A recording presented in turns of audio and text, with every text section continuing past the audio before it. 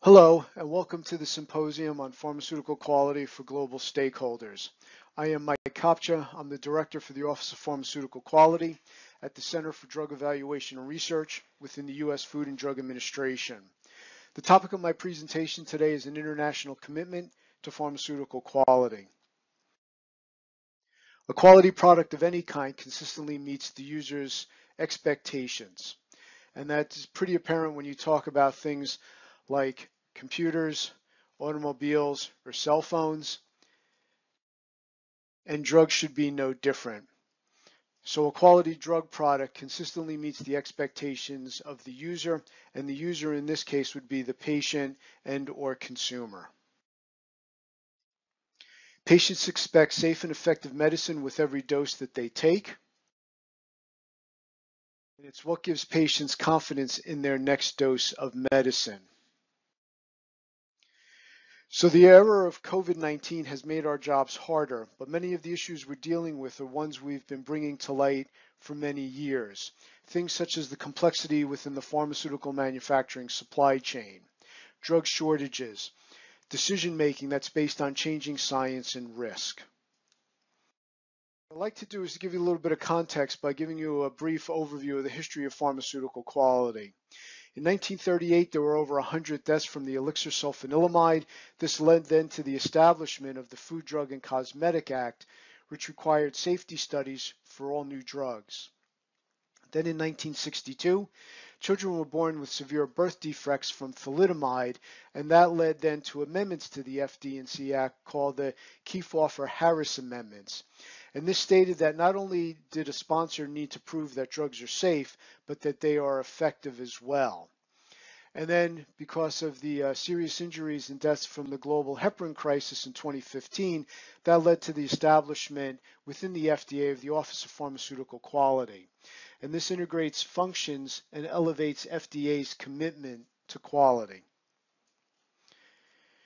So now we know that disruptions are perfect timing for good innovations.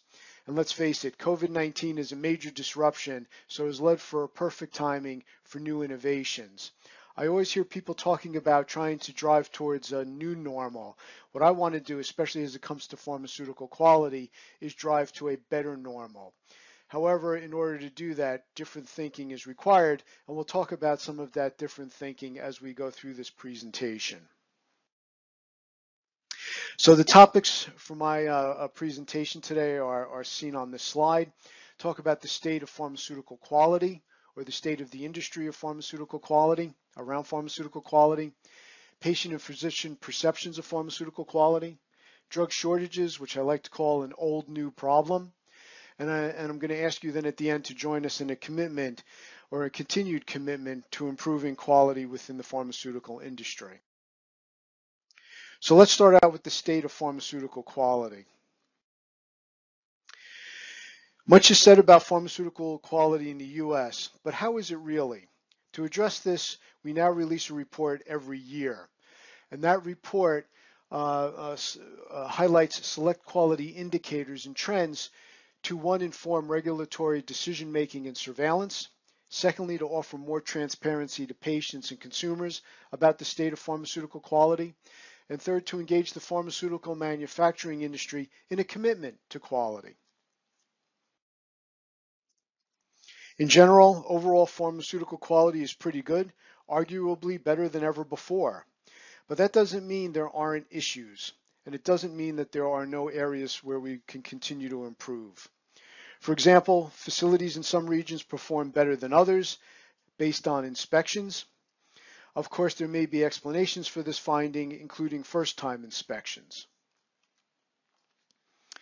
FDA has performed a higher percentage of inspections in these regions pre-COVID, and you'll hear more about the state of pharmaceutical quality, as well as manufacturing assessments in the absence of on-site facility inspections, and our surveillance activities that we've been doing later on in this program.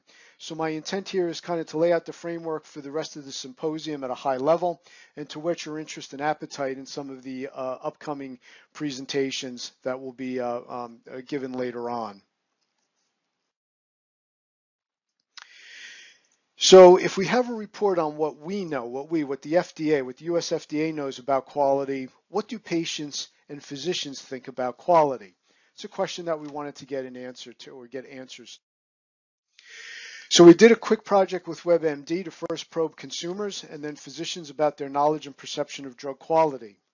One big caveat here, though, is that the date of these surveys, which were conducted in the mid to late 2018. Needless to say, much has changed since then, but for us it established a good baseline. We captured over 3,000 visitors to WebMD.com and over 600 physicians in their network.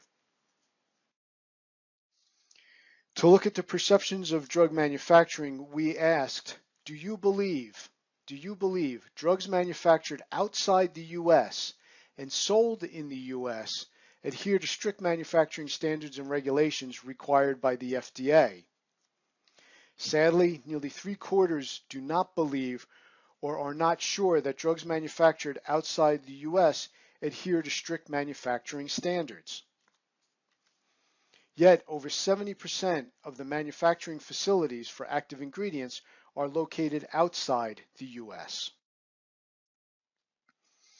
We asked consumers and physicians as to why they think drugs manufactured outside the U.S.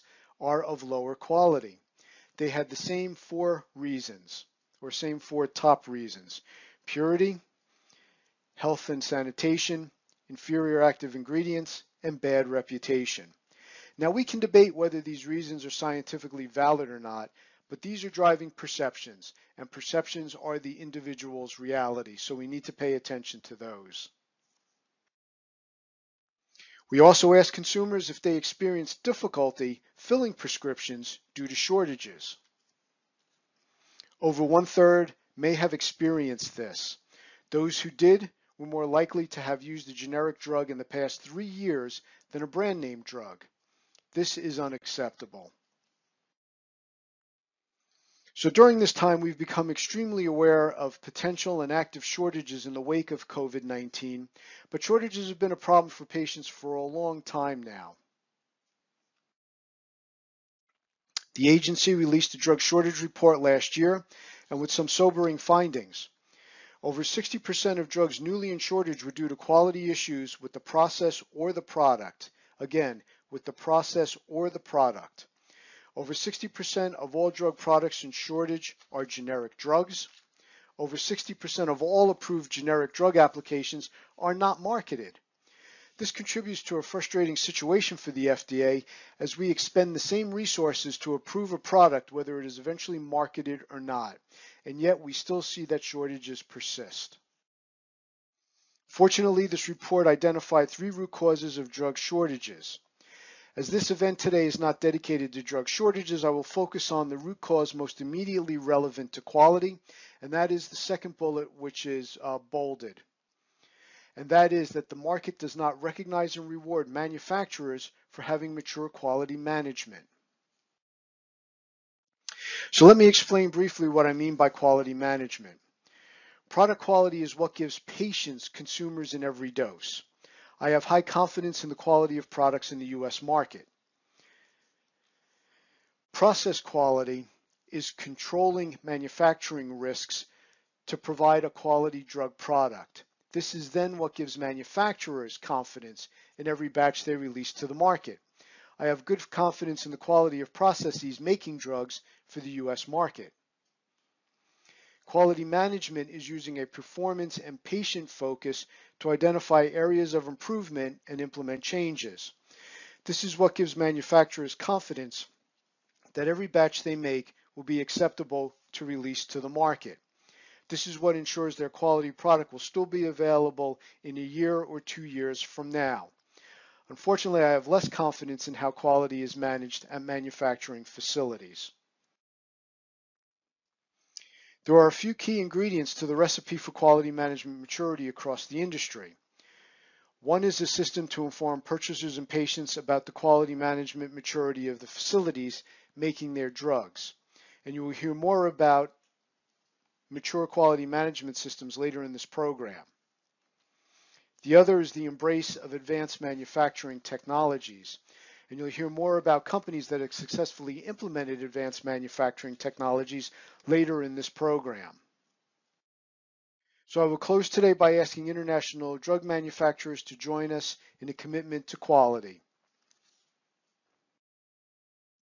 As you've heard from Patrizia and me, international manufacturers are a key stakeholder in the public health of Americans.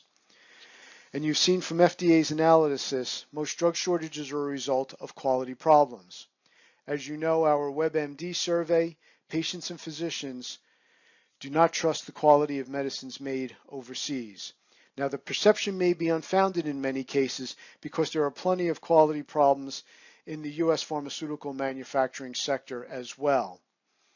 I believe overall pharmaceutical quality is better than ever before, but let's work together so that patients can have confidence in their. Keep in mind that we at the US FDA are patients too, and we rely on the same medicines as everyone else in the country. So let's give us all more confidence in our next dose of medicine. Thank you for the privilege of your time, and enjoy the rest of the symposium.